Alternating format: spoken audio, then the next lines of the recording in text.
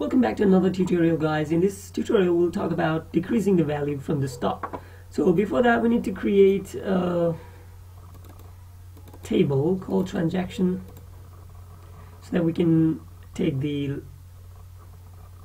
entry for each transaction.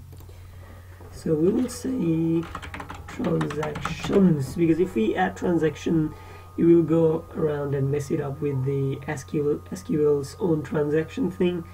So we'll add ID, integer primary key auto increment. We'll add we'll say product underscore name, which is going to be text, and we'll say quantity. Okay, this is integer, sorry, quantity, and we'll say amount. So what else can we see? ID, product name, quantity, amount. I think that would be it. Okay, so we'll save it, close it. So again, once again I need to do something here to get the price. So the final price is not this, because we need to get the value from discount as well. So if we are giving discount, so for the formula for the discount would be like the total selling price minus discount % of total selling price equals to the final price. So total selling price is this one, initial total selling price is this one, and minus the discount amount is over here. So we'll get the discount underscore E float, or we can simply instead of using discount percentage, we can simply use discount, so that will be easier. Like I gave you 20 rupees discount, or else it's about the formula, you guys. You know the formula for discounting. We will just add the discount amount, not the discount percentage. Okay, discount E dot get. So the final price is this one. So if you're not giving discount, it becomes -0, so you don't have to worry about that. So there is discount. Now we need a final function called define generate bill, which does all the stuff that needs to be done. Arguments, keyword arguments. So first we will decrease the stock. Okay, to decrease this stock we need to use a loop. Let's say for I in the range, for I in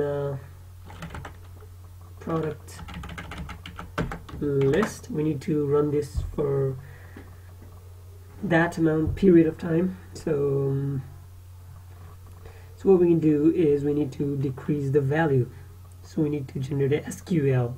Before that, we need to create self.new stock. It is going to be the old stock that we get, which is this self.get stock. So we'll use that self.get stock, and it's going to be get stock because it is integer minus the quantity the person bought. So the quantity is going to be self.quantity value.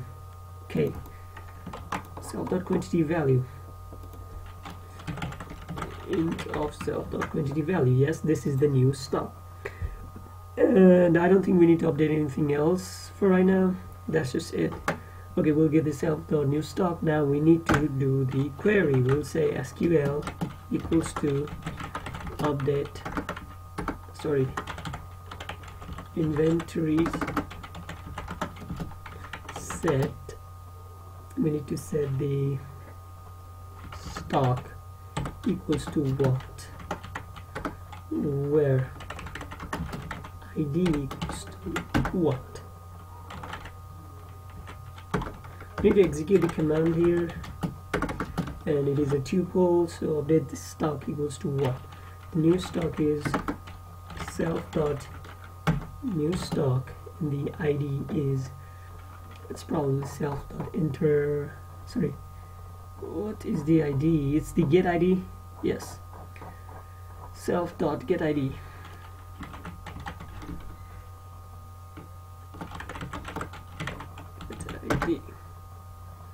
connection dot commit where id equals to not get id. Okay, it's not get id. It's not quantity value as well. Okay, it is products quantity for that I. Well, we can simply say x equals to 0. We can give it self.x and get stock, the old stock. Or I think we need to do this once again. Okay, we'll do this once again. Initial equals to select everything from inventory where id, so id equals to what? C dot okay result equals to C dot execute initial, and then we'll get self dot product id self dot x for our results self dot old stock equals to r. One is 0 is the id, one is the name, 2 is the stock. Self dot old stock. Self dot old stock minus integer of self dot product quantity of that initial amount. Self dot get id, it's not get id, it is product id of self dot x. So it is going to decrease this. Print decreased. So we need to test this generate bill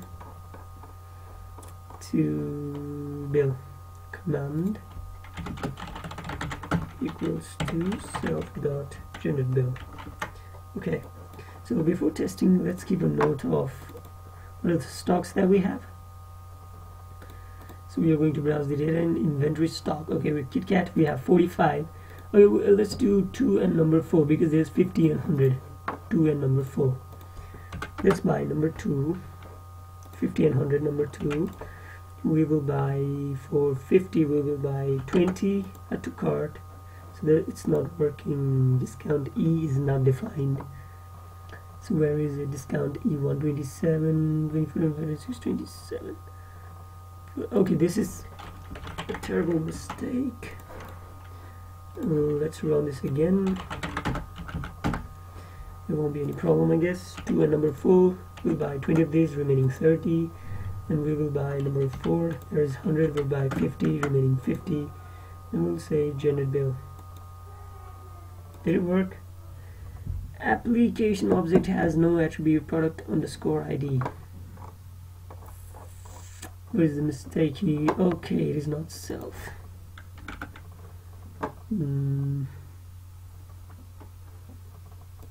It is not self. It is not self. Okay. I have already seen one mistake over here, which I'm going to talk about in the upcoming thing. 20 making it 30, 450 making it 50. Parameters are of unsupported type. 184 result execute. Select everything from inventory where ID equals to what? Product ID. Okay. It is a tuple.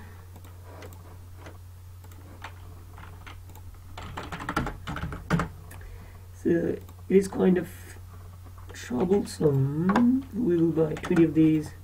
Number 4 will buy 50 of these. Add to cart, generate bill. Okay, decreased. It worked. So let's see if it decreased or not. We need to have 30 and 50 in 2 and 4. 30, pen, 50. It didn't work for pen. So what is the mistake here? I think I already figured it out. So we haven't increased the value of x. So we need to self.x plus equals to 1. So we will buy number 2, 30, there is 15, making it 50. Number 4, buying 50, making it 50, generate bill, done.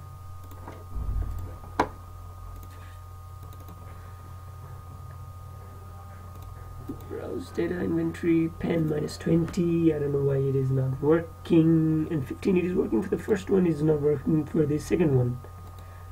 Okay, minus 20, we'll refill it to 100, apply, save it, pen is 100, battery, let's save it as 100 as well.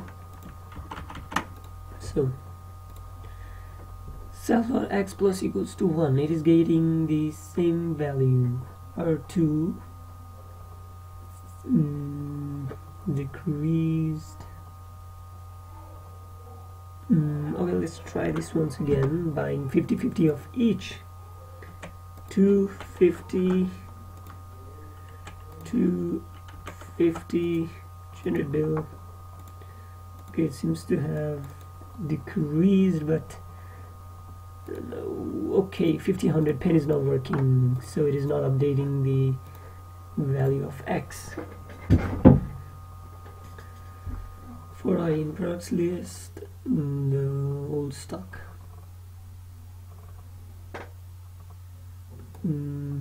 What if we did this? What if we nested this loop? You know, like this. I think it will work because it is not looping for the first one, it is only looping for the second, but if we use it for both of them, it will loop. So 100, it should work now. Okay, number 2, quantity is 50, I'm buying 50. Number 4, I'm buying 50, add to cart, generate bill. It says decreased. Okay, it seems to be working now. 50-50, it is working, it is decreasing the stock, it is working. Now we need to refine this everything, like it is only working for the one user. For the other user, what we are going to do, these are the things that we're going to discuss in the another video. Thanks for watching, stay tuned for my next video.